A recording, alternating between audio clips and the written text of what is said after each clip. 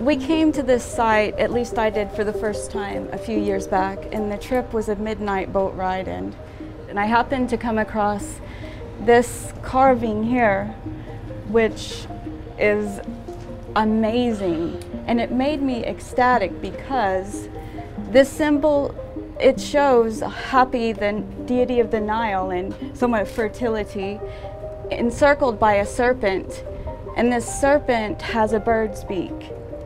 So why this is important is because the Olmec people of Mexico also have this same symbol. They have a deity carrying one of those bags that we speak about, encircled by a serpent with bird features.